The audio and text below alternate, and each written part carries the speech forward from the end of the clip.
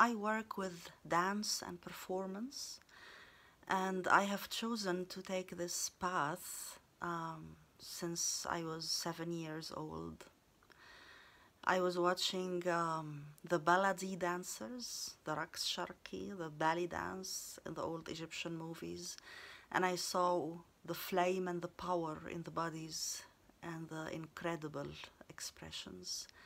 And I fell in love with dance immediately and with performance, but it was always related to the power of femininity and this sensual and sexual flame radiating from the body and the power it brings to the performer and to the spectator.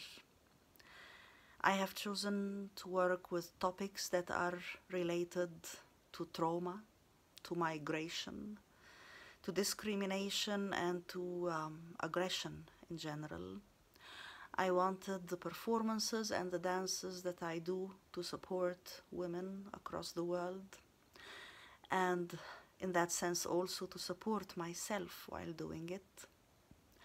I think we have a universal history of trauma that is related to the patriarchal system and also to all the violence that has been imposed on the bodies of women across history and across cultures.